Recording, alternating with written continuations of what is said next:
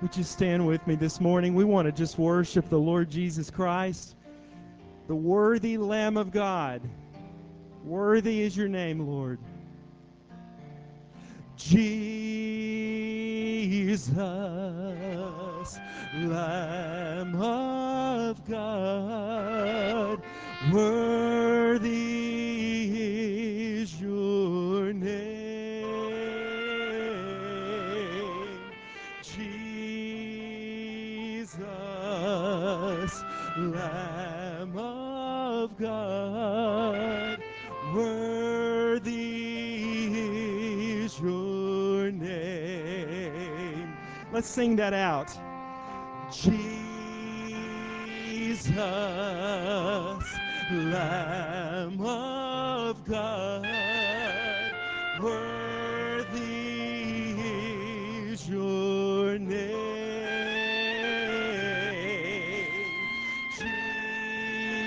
Jesus, precious Lamb of God, worthy is your name.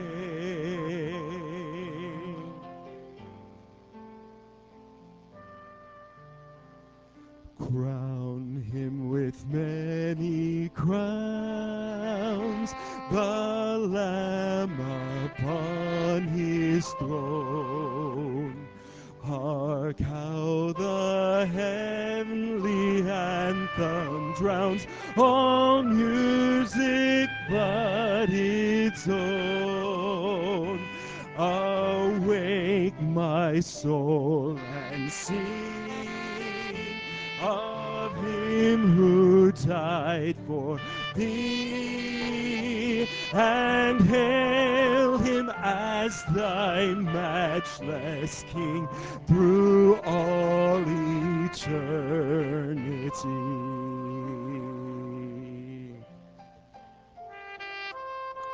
Crown him the Lord of life, who triumphed o'er the grave, and rose victorious in the strife for those he came to save. His glories now we sing, who died and rose on high, who died eternal life to bring, and lives that death may die.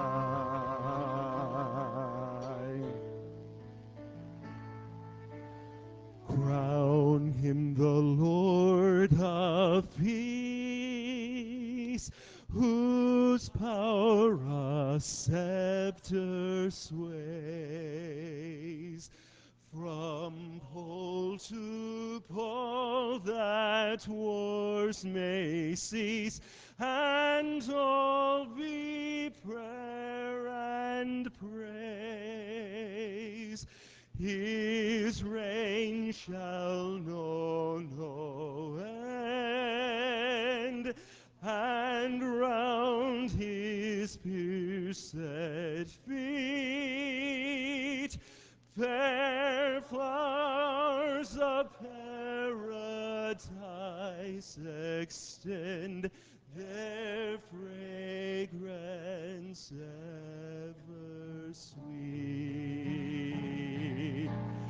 Crown him the Lord of love, behold his hands and side, those wounds yet visible above, in beauty glorified. All hail, Redeemer, hail, for thou hast died for me. Thy praise and glory shall not fail throughout eternity.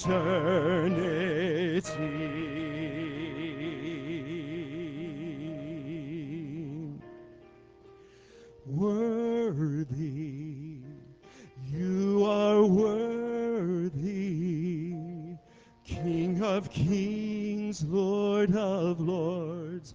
You are worthy, worthy. You are worthy, King of kings, Lord of lords. I worship you. Holy Lord, holy. You are holy, kings, Lord of lords. You are holy, holy. You are holy, King of kings, Lord of lords. I worship you. Jesus, you are Jesus, King of kings, Lord of lords. You are Jesus, Jesus, you are Jesus, King of kings, Lord of lords. I worship you, King of kings, Lord of lords. I worship you, Jesus, Lamb of God, worthy is your name. Jesus, precious Lamb of God, worthy is your name.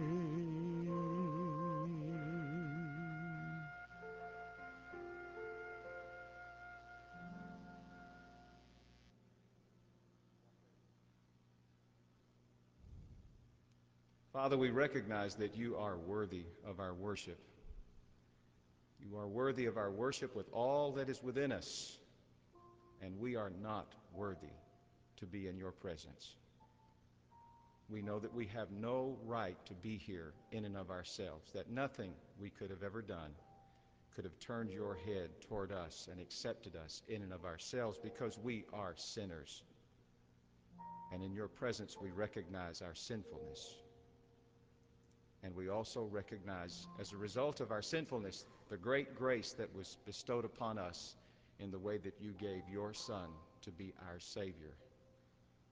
And if we are worthy of at all, and we are, it's because of Jesus Christ, who has cleansed us from our sin, who has torn down the wall that separates us from you.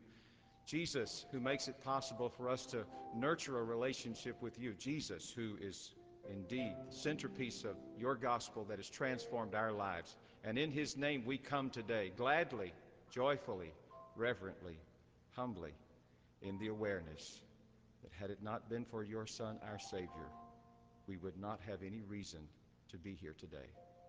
And so we are grateful, kind Father, that you allow us to worship you in the name of our Savior, Jesus Christ, in whose name I pray. Amen. You may be seated. Our guest preacher today is presently pastor of First Baptist Church, Tupelo, Mississippi. I've known him ever since we were in college together, which dates us back in the late modern age of history, and have watched him grow through the years from working in pastorates here on the mainland, and then to see God work in a tremendous way as he was pastor of the First Baptist Church, Grand Cayman. And we all heard about what God was doing out there in that part of the world. God called him back to the mainland, and he has continued to be characterized one great passion, and that is to allow people to have an encounter with God through Jesus Christ. He's a preacher who embraces text and embraces people and tries to intersect them. He's a preacher who knows the power of the Holy Spirit in preaching and in teaching and in worship. And we're going to see what I'm talking about today as he comes to preach in just a moment. Indeed, he's been a pastor for a long time. Back of that, he's a dad. Back of that, he's a husband. Back of that, he's a growing believer who walks with God and who yearns for other people to know the Lord personally through Jesus Christ. And in just a moment, as we continue to worship, we're going to hear from him. His name is Dr. Randy Von Cannell. Right now, we will be led by the Lord's Word as it's read, and then continue in worship, and then Dr. Von Cannell will preach.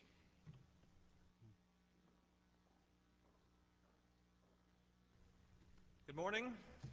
We're in a season of preparation for revival meetings here on our campus. You know that, right? Campus revival is scheduled for next week. But you know, it seems to me the most important thing is not what happens next week in this place at this hour. It is what happens right now in our souls. Because if we will plead with God to awaken our souls, then perhaps there will be renewal, awakening, revival. We do that when we gather for worship. We do that when we hear from God's Word, and we do that in prayer, which in its simplest form is a conversation with God. Have you ever had a conversation with someone when their words said one thing and their body language said something else? Well, I'm going to give you a chance to have a conversation with God with your body language now. Our prayer emphasis for the day is to set our hearts to seek the Lord.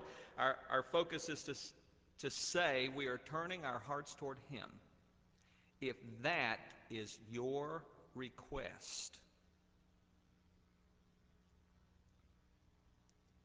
and you mean it, would you stand with me, please? God is speaking in His Word, and I want you to use your best outside Southeastern Conference sporting event voice to read with me what He says. I know what I'm doing. I have it all planned out. Plans to take care of you, not abandon you. Plans to give you the future you hope for. When you call on me, when you come and pray to me, I'll listen. When you come looking for me, you'll find me. Yes, when you get serious about finding me and want it more than anything else, I'll make sure you won't be disappointed. If that is your plea, that will not be disappointed, close our prayer with me by saying, Amen. Amen. We just heard a wonderful promise from the Bible. So don't get too comfortable sitting down, because we're about to hear some more promises from the Lord's Word, ministering the Word to one another, and singing this old hymn about standing on the promises. And I find it very hard to sing that while you're sitting down. So let's stand as we minister the Word to one another. Ready? Standing on the promises of Christ my King, through eternal ages let His praises ring. Glory in the highest I will shout and sing, standing on the promises of God.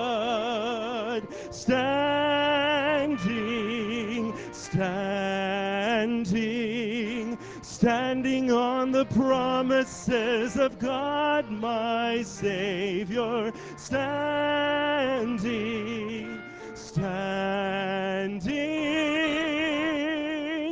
I'm standing on the promises of God.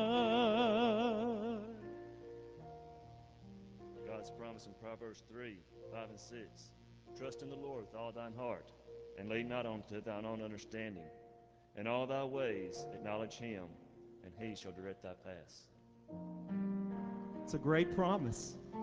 Standing on the promises that cannot fail, when the howling storms of doubt and fear assail, by the living word of God I shall prevail. Standing on the promises of God.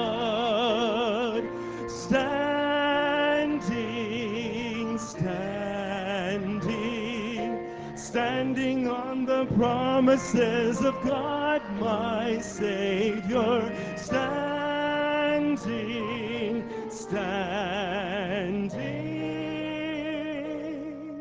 I'm standing on the promises of God.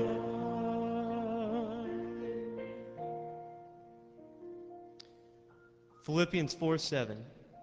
And the peace of God, which surpasses every thought, will guard your hearts and your minds in Christ Jesus. Amen. Standing on the promises of Christ the Lord, bound to him eternally by love's strong cord, overcoming daily with the Spirit's sword, standing on the promises of God, standing, standing. I'm standing on the promises of God, my Savior, standing, standing. I'm standing on the promises of God. Hebrews 13:5. Keep your lives free from the love of money and be content with what you have, for he has said, I will never leave you or forsake you. I was young, and now I am old, yet I have never seen the righteous forsaken, or their children begging bread. Psalm 37:25. Standing on the promises, I cannot fall, listening every moment to the Spirit's call, resting in my Savior as my all in all, standing on the promises of God, standing, standing on the promises of God, my Savior, standing, standing. I'm standing on the promises of God. John 15:7 says, If you remain in me and my words remain in you, ask whatever you wish, and it will be given you. Amen. Are you hearing those promises? Are you letting them just sink into your soul this morning? The Bible is so full of promises, and God is faithful. Standing on the promises of Christ. Standing on the promises of God, my Savior, standing, standing. I'm standing on the promises of God.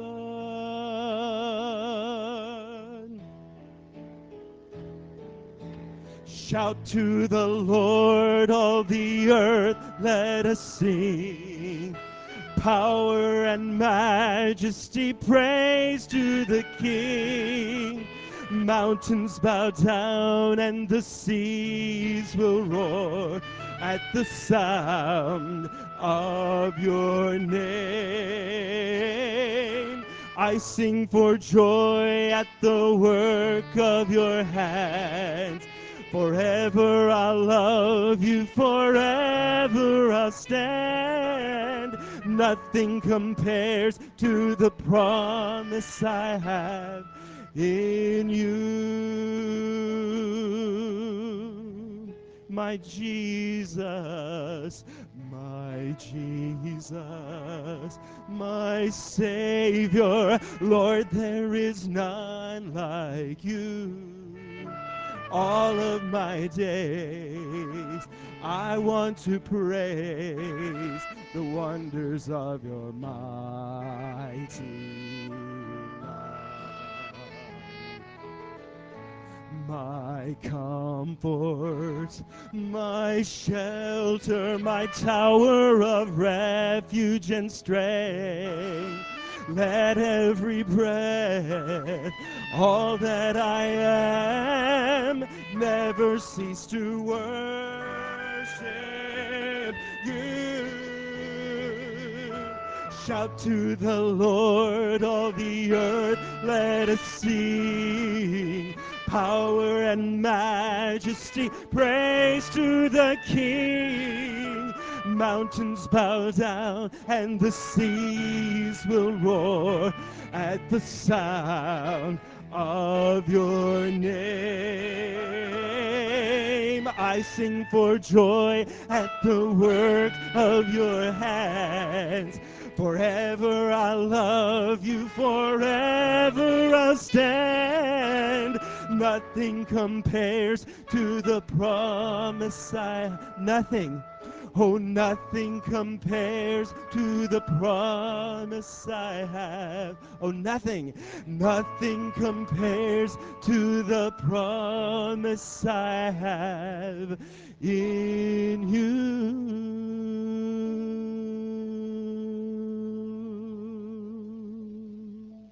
Amen. Be seated. Thank you, Father, for the promises from your word. Thank you for being a faithful God, a loving God, a powerful God. Nothing's too hard for you. But thank you for being a merciful God. And thank you for the promises to your children. In Jesus' name we pray. Amen. Thank you so much. I'm going to do something that I've wanted to do a long time. Don't get nervous, Dr. Smith. I'm going to go up in this choir loft. I'm going to share a little bit of a testimony. I think it was this chair. It was 1977. It was the fall semester. And I was in the seminarians. It was my first semester here. And I came up this little ramp back here, and I said to my buddy, I said, you know who's preaching today? He said, no, who? I said, Dr. Baker James Coffin. So? I said, you know, when he preaches, half the school's going to wind up in Africa. Executive director of the Foreign Mission Board of that time. So I told him in a little jest, I said, I'm going to wrap my feet around this chair leg. I'm sure it was a different chair. And when he starts preaching, I'm going to hold on. And we laughed. And he started preaching, and I slipped my foot around that leg. And when it was over, I think half the student body was at the altar. But I didn't go. I hung on. And yet, when the invitation ended, he did something he shouldn't have done. He said, I just feel led of the Spirit to sing one more stanza. And if you're just willing to pray and say, God, if you want me in missions, I'm willing. Well, what are you going to do with that? Of course I'm willing to pray. And it was the beginning of standing on some precious promises for me. When I walked down to this altar, and just a few months later, without a doubt, I saw the Lord's hand moving me toward missions, a journeyman program that would ultimately result in, yes, that experience of being the first pastor of the First Baptist Church of Grand Cayman. My life's never been the same since. The Lord led. That's a special moment as I remember that chair. I preached here a few years ago, but I didn't do that. You know, sometimes when you make statements, you say things that can get you in trouble. Bunny Martin, who's a friend of mine, who's the founder of Reaching America's Youth, Ray, was with us in the Cayman Islands. I don't know if you know Bunny, but he's the yo-yo champion of the world. He really is, too. He struck 2 matches sticking out of my ears, crossing the yo-yos in front of my head. It's amazing what you'll do as a preacher, pastor, sometimes. But he's the one that said laughter is the lotion for the sunburns of life. And he's really a funny guy. But he tells a story about this little boy with his grandmother in a Walmart-type store, shopping along there. And the grandmother tosses into the buggy a pair of pantyhose. And he's a little fellow just learning to read, and he picks that package up, and he starts spelling Q-U-E.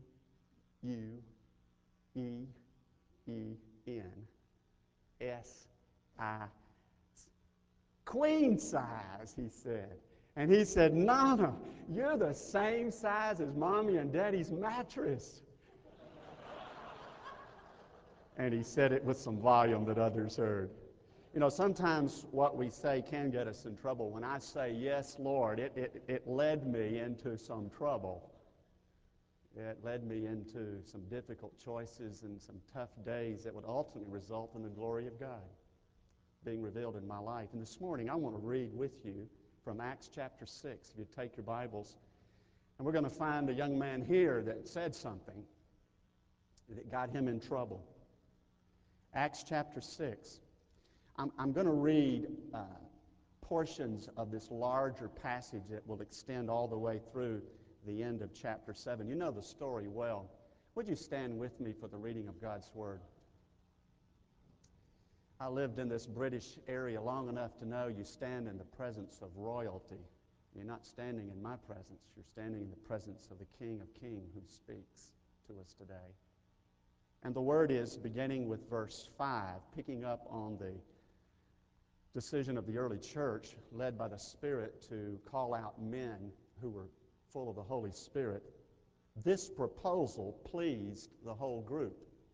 They chose Stephen, a man full of faith and of the Holy Spirit. Now verse 8.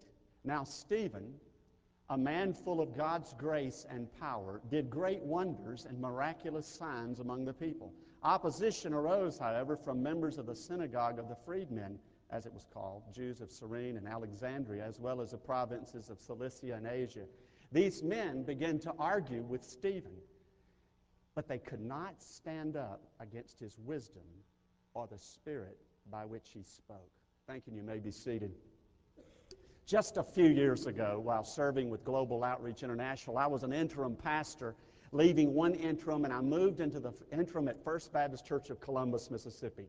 Due to some events in my family, I needed to get closer to home. This church was closer to Tupelo, and I started preaching. I accepted the interim role, and that very week, First Baptist Tupelo Search Committee contacted me. But from the beginning of that conversation through several meetings, I just knew this is of the Lord. Well, what do I do about Columbus? I had just accepted. Oh, no, I told the interim committee chair, I said, this is what's happening. He said, well, Randy, you've got to do what God wants you to do. Gracious man.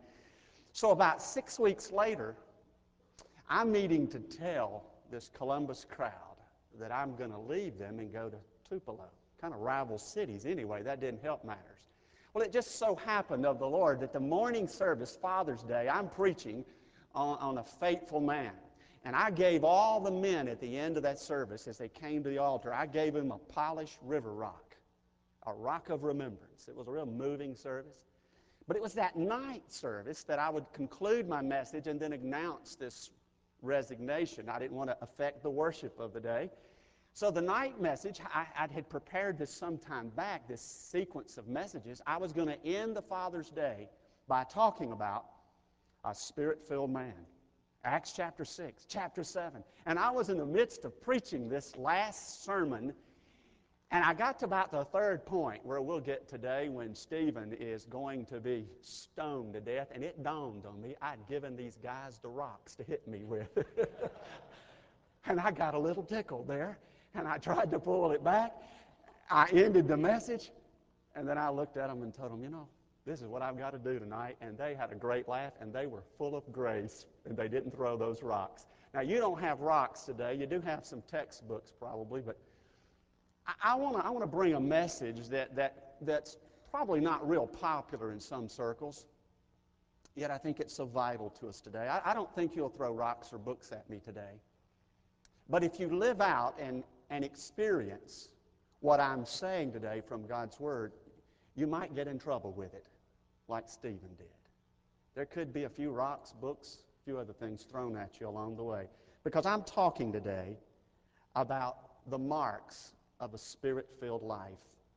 The marks of a Spirit-filled life. My dear mentor in faith, Major Ian Thomas, said of the early believers, and this is a story about these early believers, he said of them, they were incorrigibly happy, utterly unafraid, and nearly always in trouble. Why? This winsome bunch, such daring courage, it just seemed like they were forever getting in trouble. The early movements of later great persecutions are taking place here. Why? Because these believers were living out of the fullness of the Holy Spirit, having Christ who lived in them, living through them. And just as a world would respond to Jesus with the crucifixion, so Stephen, filled with the Holy Spirit, would meet a hostile crowd. Oh, but don't stop there. Don't be like the disciples before the cross who kept missing the point about resurrection when he talked about going to Jerusalem and suffering and dying. Because they did walk filled with the Spirit, they were able to experience the glory and the power of his resurrected life in them. Stephen is a good example for us. I want us to look here just briefly at the marks of a Spirit-filled life. First of all, a Spirit-filled life is a Spirit-controlled life. Paul wrote to the Ephesians, "Do not get drunk on wine, which leads to debauchery. Instead, be filled with the Spirit." The New Living Translation says, "Don't be drunk with wine because that will ruin your life. Instead, let the Holy Spirit fill and control you." Paul, writing of the normal Christian life, a life of Holy Spirit fullness, said in Romans, "You, however, are not controlled by the sinful nature, but by the Spirit, if the Spirit of God lives in you, because those who are led by the Spirit of God are sons of God."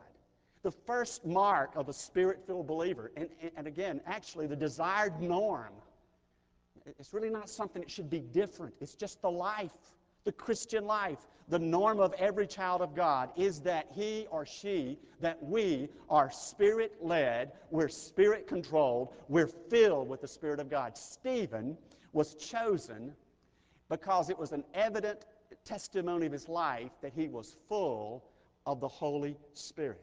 And the mark of a Spirit-filled believer is that he is led or controlled by the Spirit. The people around him knew this guy is led by the Spirit.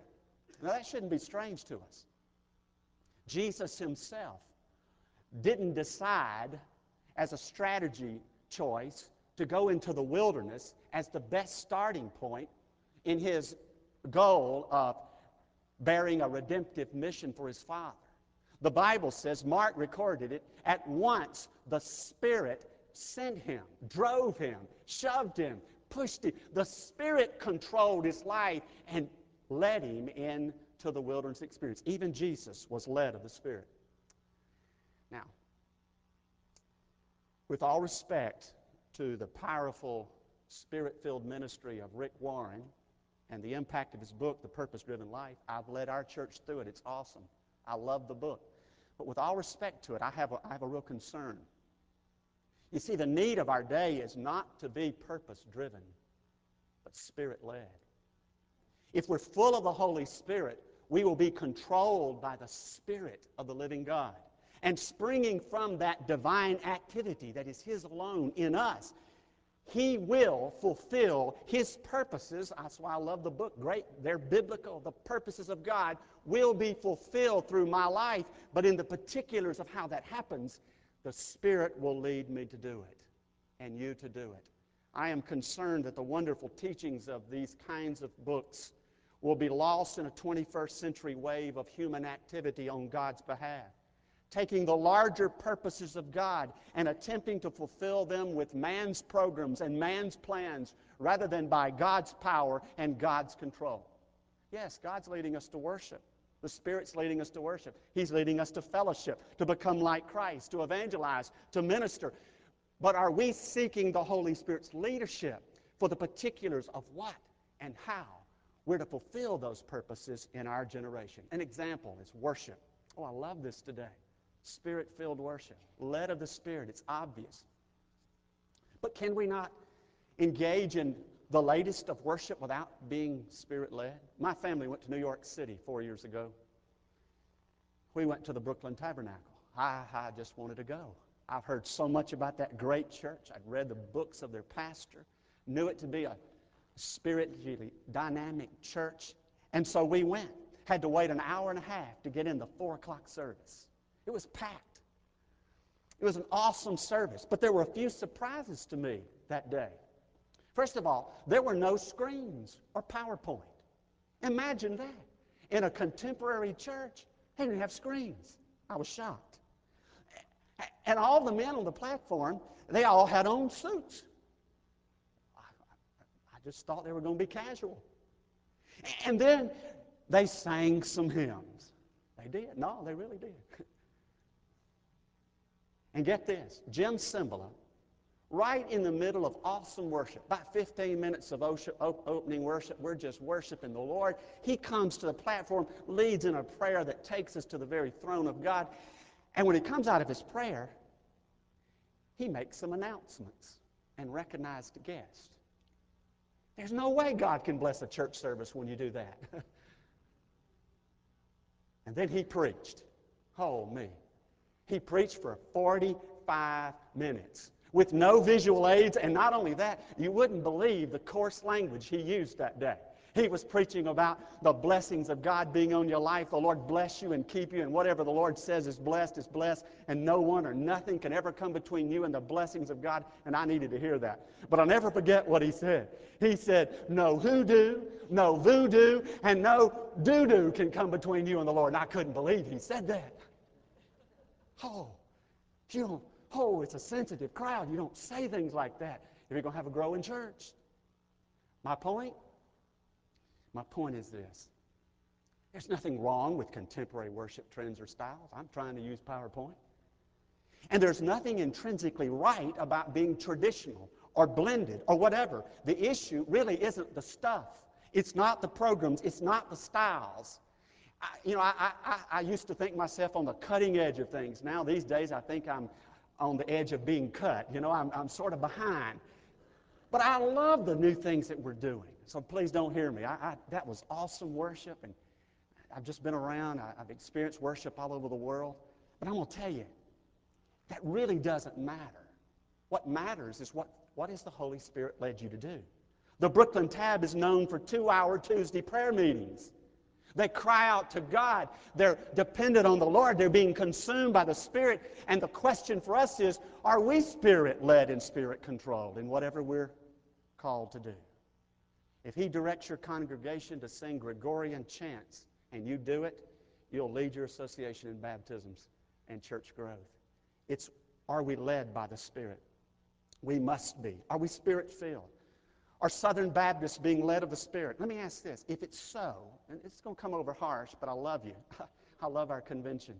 If we're a Spirit-filled, Spirit-led generation, why is it that the vast majority of our seminary graduates, in front of me and in all of our seminaries, why is the vast majority of our seminary graduates going to be called to where there are existing churches and numbers of believers, rather than being led to the mission fields of the world where the vast majority of the unreached people live? I'm not even talking about overseas. What about the great cities of America? What about a place like Montana? I hear there's actually a meeting tonight and this week. You're getting a chance to meet people from these different conventions. Go and listen to what the Spirit is saying and ask Him to show you and be controlled. Now, don't leave here. By the way, in Montana, I looked it up recently, 1/3 of their churches are without pastors. How is it that we have so many around here and they're desperate there? Could it be that God's leading and we're not listening? Are we Spirit-filled? Are we Spirit-controlled? Now, don't leave here and go on the internet and see which one's closest to Yellowstone and sign up. But do seek the Lord in His fullness and allow Him to send you where He would have you serve. The Bible says while they were worshiping the Lord and fasting, the Holy Spirit said, "Set apart for me Barnabas and Saul," and I've underlined this in my text, "for the work to which I have called them." I want to be where God has called me. I do have a quote from Cymbala. He said, "I believe that if we could only hear better with spiritual ears today, we would hear a great cry from God, the Holy Spirit, over the roofs of our churches, seminaries, denominational headquarters, and mission agencies." And this is what he'd be saying. Listen to me. Hear me. I have a plan for you. I know how my work should be run. Stop everything for a while and listen to my voice. Are we Spirit-filled? If we are, we'll be Spirit-controlled. But alas, we have places to go and people to see. A 5-minute prayer this morning, a 3-person, 10-minute prayer this Wednesday night. Budgets to meet, buildings to build, Sunday morning preparations must take precedence. And we wonder why there's so much activity today and so little power. To be Spirit-filled is to be Spirit-controlled. It's also to be Spirit-empowered. A Spirit-filled life is a Spirit-empowered life. Stephen was not only controlled by the Spirit in my story that I just breezed through there, he's led into the very thick of things by the Holy Spirit. He is chosen, by the way. He didn't choose to be this prototype deacon. And nor does he choose to stand in front of this group called the freedmen, the members of the synagogue of the freedmen. The Spirit of God is leading this Spirit-filled man, and now the Spirit gives him power, because the Bible says opposition arose, but they could not stand up against his wisdom or the Spirit by whom he spoke. I don't have time to really deal with all the phrases here, but throughout this text you'll find these descriptive phrases. He's full of wisdom, he's full of faith, he's full of grace, he's full of power, he's full of everything that he needs for ministry and life. Why? Because he's full of the Holy Spirit. He's been given complete resources and power to do whatever God's called him to do. Now, some of you may be picturing Stephen as a man among men, naturally gifted, macho guy, leader among leaders, top of his class. And if you do, if you are, you're wrong. Well, I don't know.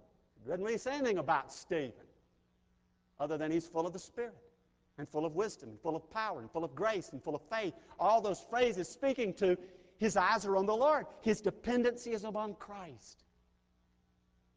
One of my favorite Old Testament passages is the eyes of the Lord. This is very, you can see this happening. The eyes of the Lord range throughout the earth, looking to strengthen those whose hearts are fully committed to him. Absolutely dependent upon him.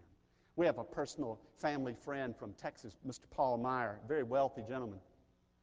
I remember he gave me a copy of his autobiography, I Inherited a Fortune. I knew his story. I said, as he handed it to him, I said, Mr. Paul, I think I know what this is going to be about, because you didn't inherit a fortune. You were the son of migrant workers in the fields of Texas. What the book's about is how his parents gave him love and faith and a work ethic. And his book is basically about, because I was so blessed in my childhood with not having a lot, but only having what really matters, I have been able today to achieve and do what God has done in my life. It's a really good book. And I've thought about that often. When I look back on my life, I'm blessed. I really mean that. I was blessed with godly parents who loved me, worked hard to provide for our family. But I need you to know something. I was also blessed that my dad only had an 8th grade education and worked all his life in a blue-collar job at the shipyard and later at a fertilizer plant in Pascagoula. I was blessed with a godly mother who loved us. She sewed underwear at the BVD factory for years until she got the job of her dreams. She became the church secretary at my home church. Of course, the first 8 years she did it without pay. I was blessed in high school. I was a great school. Fairly healthy body, fairly bright mind. Have to be careful saying things like that. I'm just an average guy, really. But I was also blessed because in my junior year I realized that I couldn't give a book report in my high school honors English class because I had such a fear of public speaking. Mr. Bosworth, after trying several times to get me to give a book report, he finally said, Randy, you just can't do it, can you? He gave up on me and let me do some extra writing assignments. Ugh. I was blessed. Through the years, I've had blessings. Even recently, blessed with a precious family, my wife, Cindy, my son, Landon, my daughter, Randa. But also blessed with a 4-year hiatus on the good things of life. Just a pit we fell in, personally. It culminated with the death of my son 3 years ago, killed in a car accident on his way back to LSU. No, I'm not being sadistic when I say I'm blessed. I'm not being sarcastic. I'm being honest. You see, my blessings have meant that I've had to depend on the Holy Spirit.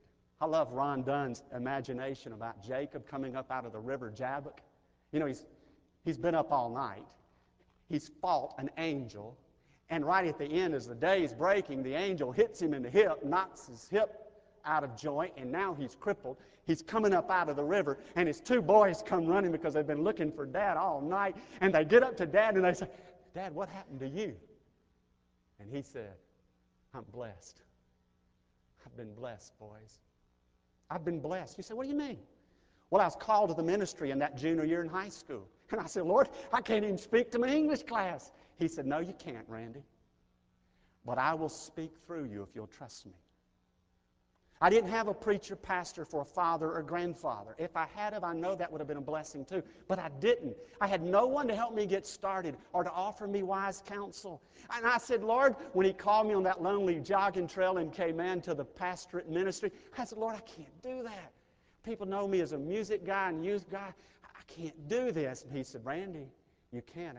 I never said you could, but I will. Just trust me. I learned early on in my life what my brothers and I used to kid each other about was really true. I grew up with two other brothers and a little sister. We used to say, it was a term of affection now. We'd say, you ain't good for nothing. I learned that's true. Now don't worry about my self-image. God loves me. I've learned I'm good for nothing because Jesus said that. He said, without me, you can do nothing. But with him, I can do all things through Christ, who's the source of my strength. So I've learned I'm good for nothing without him. And because I've learned that, I depend on him. I trust him for his Spirit's fullness. In my son's death, I cried, oh God, I can't go on. But he said, yes, but I will be your strength. And you can. You see, I'm a cripple up here. I'm not even like Jacob. I can't even limp. I would fall over if it weren't for my dependency on the Lord today. And it's more than a theory or a conference point I'm trying to make. I'm wholly dependent on the Lord. Stephen stood in front of a hostile, educated crowd, and he knew something. He knew he couldn't do it. He had to depend upon the Spirit's fullness who had led him into this situation, and that dependency was his avenue to power because they couldn't resist the Spirit by which he spoke. He didn't say they couldn't resist Stephen. They couldn't resist the Holy Spirit. It was the Spirit speaking. And finally, a Spirit-filled life. Well, it's actually the inevitable third point. If you're Spirit-controlled and Spirit-empowered, because you're filled with this Holy Spirit, you will be, it's inevitable that you will be Spirit-consumed. Chapter 7. Verse 54, when they heard this, they were furious. What a love offering he got for that message. They gnashed their teeth at him. But Stephen, here it is, full of the Holy Spirit, looked up to heaven and saw the glory of God and Jesus standing at the right hand of God. Look, he said, I see heaven open and the Son of Man standing at the right hand of God. At this, they covered their ears and yelling at the top of their voices, they all rushed at him, dragged him out of the city and began to stone him. Meanwhile, the witnesses laid their clothes at the feet of a young man named Saul. While they were stoning him, Stephen prayed, Lord Jesus, receive my spirit. Then he fell on his knees and cried out, Lord, do not hold this sin against them. And when he had said this, he fell asleep. What's going on? Filled with the Holy Spirit, his life was consumed by the Spirit. It was given over completely to whatever the Spirit would have him to do. And he died. And then he experienced the glory of God. When we're Spirit-controlled and Spirit-led, looking to Jesus only for what he wants, being led into situations and ministries that require us to depend upon him totally, and when we do that, we will find, as Stephen did, that our lives will be consumed by him for his glory. I want you to notice two things that happened when Stephen, filled with the Holy Spirit, gave himself completely to the Lord. The first thing is, you see, he saw the glory of God. He saw Jesus. I believe that's literal. He saw the Lord. His chin was up. He saw him. More and more I live, my chin keeps getting pushed up. You keep looking up more to him. He alone is your life and your strength and your hope. And he alone is glory. And Stephen saw the glory of God. Why don't we see the glory more in our churches today? Could it be because we're not Spirit-filled? And thus we're not Spirit-consumed? He gave His life. And not only did He see the glory of God, He experienced the glory of God. Look what He did. He did what Jesus did, and He said what Jesus said. I know you picked that up. You knew it already as we were reading that. That's familiar. Jesus said, Father, forgive them. They don't know what they're doing. That's the same thing Stephen said when he said, don't hold this against them. And Jesus said, Father, into your hands I commend my spirit. That's what Stephen said. Oh, I get it.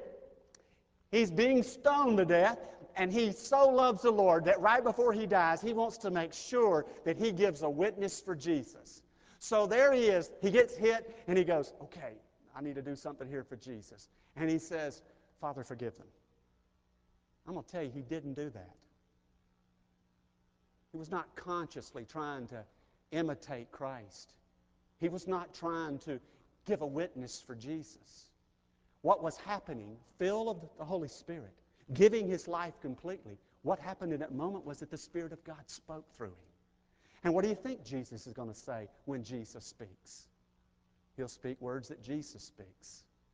And those around him, and yes, Paul, who was holding the clothes, even Apostle Paul to be, would hear a witness of Jesus Christ. They would hear Jesus. Oh, sir, we would see Jesus, was the cry in the New Testament.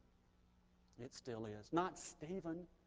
The Spirit that filled him was speaking through him, even in the moment of death. Are you Spirit-filled? The Scripture would say to us, be filled with the Holy Spirit. When we allow the Spirit of God to control us, when we depend upon the Spirit to empower us, He will take over and consume us. And then and only then will we see the glory of God and bear witness to the life of Jesus Christ. Would you bow your heads with me?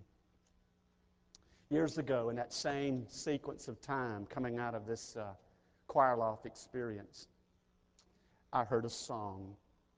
It's kind of become a theme chorus for me. It goes like this. Will you be poured out as wine upon the altar for me?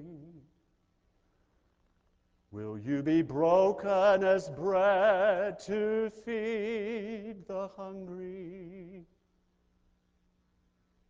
Will you be so one with me that I can do as I will, to make you life and light and love, my will fulfill?